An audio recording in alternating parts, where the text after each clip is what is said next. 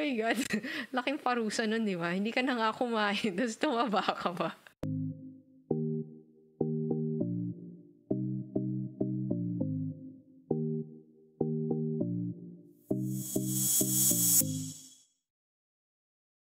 What's up, Ketchup? Yoyoyo, mga kabayo, and welcome to Inay Thank You. This is a time and space where we learn life lessons from lessons about life. So, anong pag-uusapan natin ngayon? Kung naalala ninyo, sa first episode, pinakilala ko yung channel ko, Inay Thank You, where we use Mother Nature as our guidebook to having better lives. And then in the next episode, doon natin diniscuss yung 5 natural sciences and how these sciences help decode the language of Mother Nature. So, kumbaga, science yung ating tulay para maintindihan natin kung ano yung sinasabi ni nature sa atin. Now we're going to unleash the science in us. So una, recap lang tayo. Why does science exist? So science exists to discover the truths about the universe. Yung mga katotohanan tungkol sa ating universe. So let's keep this word in mind for now. The word truth. Marami kasing ibig sabihin yung truth. Depende kung ano yung pinag-uusapan nating truth. Because we are able to discover the truths about the universe, it helps us make better sense of our physical observations and experiences. Kunyari, may building dito, tapos may tao sa ibabaw, tapos tumalon siya. Nalaglag siya. Namatay na siya. So ikaw, bilang nakita mo yun, what conclusion can you draw from that? Tatalon ka pa kaya palabas ng building? Pero wag tayo magpapakamatay. That's an example of gravity. Gravity is one of the truths about the universe. Because now you have a better sense of your physical observations or experiences, dahil nakita mo yung tao na yung tumalon at namatay, it now increases our chances of survival. Kung gusto mo pa mabuhay, hindi ka natatalon palabas ng building kasi alam mo na pwede mong ikamatay yun. The gravity exists. Gravity is a truth about the universe that can kill you from a certain height. That's what science does, discovering the truths. These truths help us make sense of what we observe, therefore also help us increase our chances of survival. So ngayon, bakit science? Why not religion? Why not politics? Why not philosophy? Balik tayo dun sinasabi nating truth. Diba? Ano ba yung ibig sabihin pag sinabi nating truth when we talk about science? We are talking about objective truths. Objective truths, which mean that there is no room for debate. Nope. No room for debate. Nope. Gravity. Meron pa bang tao ngayong magsasabi that he or she cannot perceive gravity or cannot sense gravity or cannot observe or experience gravity? It's a very universal truth. All 7 billion people, we can observe this. It is one that can be observed using your physical senses. Your physical senses plus perhaps tools that enhance your senses. Tulad ng mga bacteria o mga virus doesn't mean they don't exist. Just means that our sense of sight has limits. Since the invention of microscopes, now we're able to see them and now we're able to discover this truth that there really are viruses and bacteria. At kahit sino pwedeng tumingin sa microscope at makikita nila yun. At masasabi nilang, oo nga, may virus, may bacteria. So, ito yung tinatawag nating objective truth. No room for debate. Whereas for religion, a lot of people have different religions. They believe in different gods. So, you don't really know who's telling the truth. You don't know if all of that is true or if any of it is true. Philosophy deals more with the study of knowledge, of existence, and reality. There's just so many questions about that. Sobrang dami. Science has a method, creatively called the scientific method. Magbigay tayo ng kwento. Kung kunyari, meron akong kaibigan, nakita niyo yung mga picture niya, tapos, parang lumaki ako. Ano yung nangyari doon? The first step to the scientific method is to observe. So, meron siyang observation. So, yun yung nakita niya. Anong ginamit niya? Anong tool yung ginamit niya? Kanyang paningin. Kanyang mata. Yun ang ginamit niya. That's the tool that he used to see that he gained weight, that he got fat. Next, paano kaya magpapayat? Because you observed that you gained weight, you identify that as a problem, now you ask, how do I solve this problem? And then what are you gonna do next? Experiment ka na ba agad? Papapayat ka na ba? Paano mo malaman kung paano magpapayat? Usually, magtatanong ka muna. Either you base it on your previous experience, kung may mga kaibigan ka na mataba noon at pumayat, kung may mga kaibigan kang trainer, nutritionist, doktor, tatanong ka sa kanila. Pwede rin namang hanap ka ng scientific journals that point you to how to lose weight. So, anong ginawa natin? Initial research. Based on nakuha mong impormasyon, anong susunod na gagawin mo? You're going to come up with a possible explanation. Mukhang sinasabi nila dito, yung pag kumain ka ng sobrang dami dun sa pangangailangan ng katawan mo, nakakataba yun. Gagawa ka na ngayon ng possible explanation na kung binawasan ko yung pagkain ko, siguro papayat ako. So, yan na yon. Give a possible explanation. Give a possible answer to your problem. Ano sumunod? Paano mo malalaman kung tama yung sagot mo? So, test your explanation. So, testing mo ngayon. Anong gagawin mo? E di, magbabawas ka ng pagkain. Lahat ng ibang aspeto ng buhay mo, hindi mo binago. Natutulog ka ng 8 hours, tulog ka pa rin ng 8 hours. Kung nag-exercise ka araw-araw, exercise ka pa rin araw-araw. Ang binago mo lang ay yung dami ng pagkain kinakain mo. Tinesting mo na siya ngayon. Tapos, syempre, may resulta yun. Observe and then interpret. So, dun sa kwento ng aking kaibigan, after some time, lumiit siya. Ang interpretation niya sa result niya is, pumayat ako dahil nagbawas ako na kinain. Yun lang naman yung binago ko eh. Wala na akong ibang binago sa buhay ko. And then, of course, publish. Let everyone know. But guys, pumayat ako. Oh my God, I'm so sexy now. Pag nakita ng tao yung resulta mo, anong tatanungin nila? Uy, anong ginawa mo? Paano ka pumayat? Diba? How did you get that result? And then, that's when you're able to tell them what you did so that pwede nilang gayahin yung ginawa mo. Tapos, tignan natin kung makukuha nila the same result. So, ganun gumana ang science.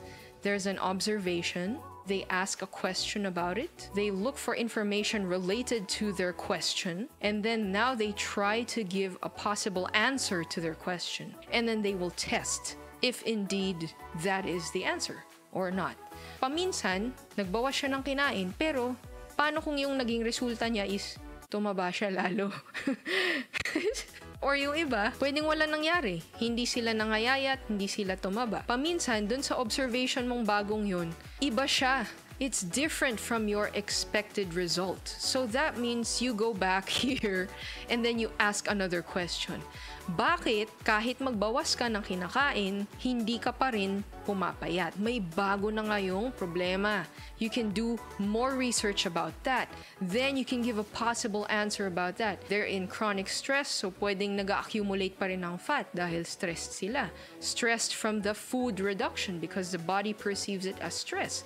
That's one possible thing. And then they observe, kung tumaas nga yung cortisol levels, it's possible that it promotes fat storage.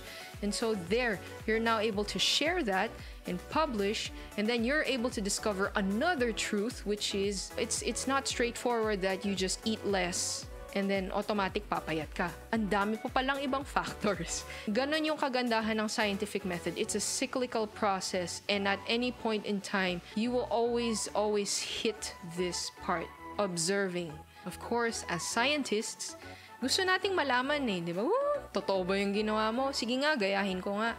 And because of that, nagkakaroon ng sariling check and balance system ang scientific method. It is a process that really allows you to arrive at the closest approximation to the truth. Pag inulit-ulit mo siya, tapos you always get the same results. You repeat the exact same experiment and you get the exact same results kahit sino pa ang gumawa nun, kahit iba-ibang tao ang gumawa nun. What does that mean? Is that not an objective truth? Kaya naman sinasabi nating approximation lang, approximation meaning we cannot say that it is the absolute truth. We can never say that it is absolute. Never. We can't say it's absolute. Bakit? We can't. Because you can't do the same experiments forever and ever, infinite amount of times, and be sure that you will get the same result. Kasi malay mo, somewhere down the road, gumawa ka ng experiment na yun, exact same experiment, tas iba yung naging result. So that's why we always say it's just an approximation of the truth. Kasi pwedeng magbago yung science eh. It also reveals changes, yung mga pwedeng magbago. Sa isang bagay na akala natin, yun na yung totoo, pero yung pala hindi. That's why this is what we use to uncover the truths about the universe. Tulad nung sinabi natin, we can't use religion. If we use religion, then perhaps what would you give as a possible explanation for you gaining weight? Naku, tumaba ako kasi tinukso ako ng demonyo. Sabi niya, kainin mo yung cupcake. Masarap yan. Kainin mo yung cake, kumain ka ng pizza, kumain ka ng candy, uminom ka ng soft drinks, masarap yan. Can you test that explanation using the scientific method? What senses do we have that can confirm the presence of a devil, of an evil spirit? So that's why religion is out of the question. The truths about religion, I'm not saying that what religion is saying about all these saviors and gods is not true. It's just that the truths that they profess cannot be subjected to the scientific method. So that's why the scientific method also only really talks about the truths of the physical universe. Okay? Yun lang. Physical universe. If it's metaphysical means it's beyond the physical. It's beyond our senses. It's not capable of answering that. Which now brings us to, how do we know what we know? Science also has its limitations. So this man right here, his name is René Descartes. Okay, and René Descartes sort of came up with this statement. Now, how do you know what you know? Paano kung niloloko ka ng senses mo? In other words, science has limitations because our senses have limitations. Our understanding has limitations. Our tools have limitations. The integrity of science is also based on the integrity of the scientist, of the researcher. May mababalitaan tayo paminsan, di ba, yung iba na, binabago nila yung data nila, or kung yung nakukuha nilang result hindi naaayon dun sa inaasahan nila, hindi nila ipapublish yun. Data manipulation. Selection bias. When they pick out people or subjects for their study, may bias na kung sino pipiliin natin. Hindi random. Sabi nga natin, the technology available is limited. So ngayon, ito lang yung tools natin. So you can only conduct your experiment in a certain manner depending on how much budget you have. Another thing is conflict of interest. So ito, we'll discuss this in a bit more detail, di ba yan? Conflict of interest. So anong halimbawa niyan? Since we are talking about weight management, at least with research on nutrition science, which is medyo magulo rin yan, they are pointing to sugar. Sugar as a possible factor in predicting for diabetes.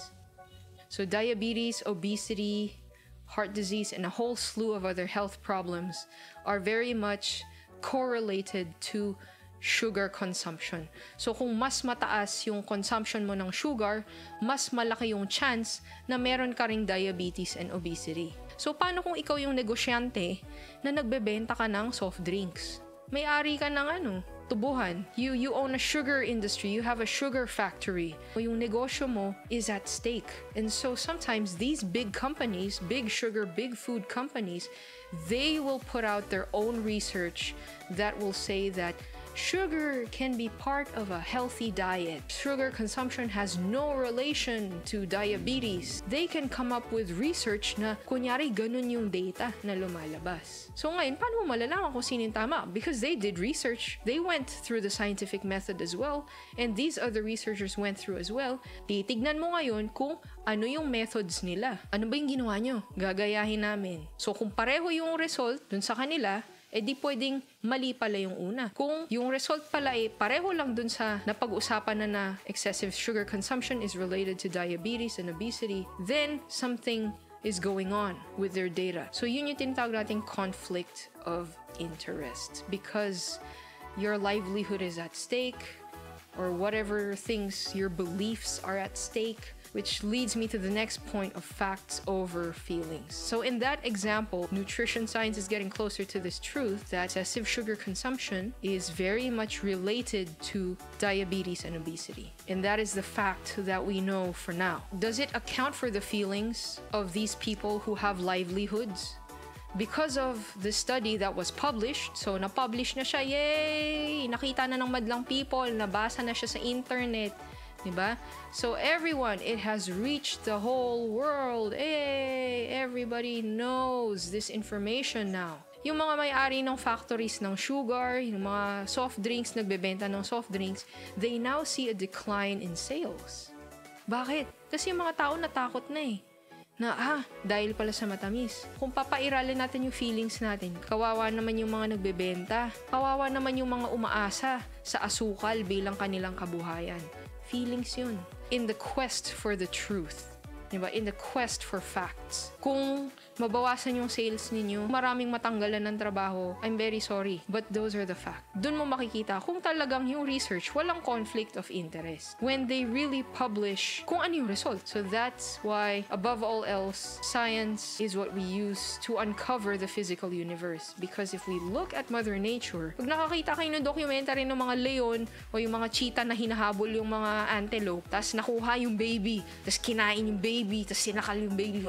Tayo, yung feelings natin, ay, kawawa naman yung antelope, kinain ng cheetah. But what is the fact? The cheetah is a predator, kailangan niyang kumain para mag-survive. Yung antelope, na baby na yon, siguro talagang ang hina lang niya tumakbo. So, nahabol siya at napatay siya. So, kung may namatay, okay, yun talaga eh, may kailangan mamatay para may mabuhay. Truth does not necessarily always mean it's always gonna be something that's good. Di ba yung sabi ni Al Gore, inconvenient truth. May mga katotohanan tungkol sa buhay na mahirap tanggapin, but it's still the truth. Ganun si science, ganun si nature. That's why science is used to explain nature. What does it mean to have a scientific mind? Now that we live in the digital age, in the sea of information, pwede ka lang mag-Google, you can just search online, type almost anything, and merong search result na lalabas. But the thing with Google is that it does not filter kung tama ba yung nakukuha mong information or hindi. So let's go back to the scientific method. In fact, in our day and age, di ba, ang swerte natin na for the most part, all we have to do is this. Yan lang. Di ba? Kung meron tayong na-observe at meron tayong katanungan, more often than not, there is already an answer. There's no need to give a possible explanation, no need to no need to conduct an experiment, no need to do this. Why? Because a lot of the scientists back in the day, sina Einstein, Newton, Galileo, all of these people, they've done most of that already. Nagawa na nila yan. So tayo, ito na lang gagawin natin. And yet, kahit papano, lagana pa rin ng fake news. We share information na hindi totoo. It's not the truth. Yan na nga lang yung gagawin natin, pero nagkakamali pa rin tayo. Why? Because sometimes, our feelings get in the way. We still have our biases. Kaya siguro lumalaganap din ng fake news. So what can we do on our part to make sure that the information that we find is actually reliable, it's accurate, and it's something that we can share? So if you want more context on this, para hindi na masyado humaba, I recommend that you watch the video on Star Talk. That's with Neil deGrasse Tyson and Chuck Nice. And they were talking about science literacy. How do we not fall for these fake information or misinformation? If we end on this note, sabi nga natin, everyone is science-minded until about 5-6 years of age. Obserbahan niyo yung mga bata. Or tayo, nung bata tayo, ano bang ginagawa natin? Lahat dadamputin, lahat hahawakan, lahat isusubo. And what is that we are doing when we explore places, when we touch everything, when we try to put everything in our mouths? We are observing. And at the same time, we are asking, ano to? Ano to? Pagkain ba to? And then you test. Is this food? I taste. It's not food. I therefore conclude it's not food. I put it down. I don't eat it. That's the scientific method in a child. And we all have that. The science in us is there. We just have to unleash it. How? We just have to keep observing. Don't stop observing. And more importantly, don't stop asking questions. Even about the information that we receive. Does this information make sense? The innate curiosity is there. And it's only when you stop asking that you've pretty much given up on the scientist in you. That's it, pansit, and I hope you guys learned something about the scientific method, its practical applications, how it's very relevant in today's modern times. I will definitely be putting up some recommendations, some channels that you can check out to make sure that the information that we're getting is as sensible as possible. So once again, my name is Rumblebee, and I thank you.